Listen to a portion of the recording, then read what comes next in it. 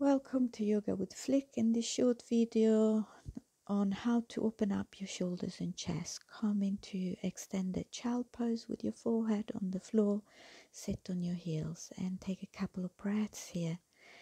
Really stretch out your arms and your spine. And then bring your hands forward and your hips on top of your knees into puppy dog. Open your chest up, foreheads to the floor or chin, depending where your neck is today. And then bring your hips slightly down, tuck your toes under, exhale and bring your hips up into downward dog, heels down, open your chest up. Inhale, come forward, hips down, chest up, look forward or up.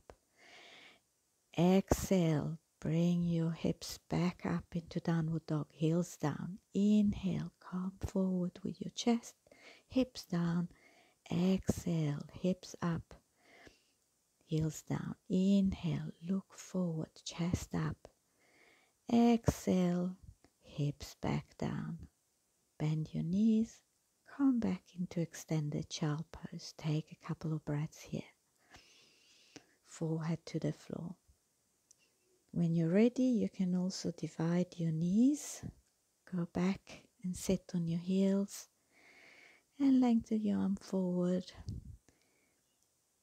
Rest your forehead to the floor. When you're ready, come up, bring your knees together and be in Vajrasana with your hands in Jnana Mudra.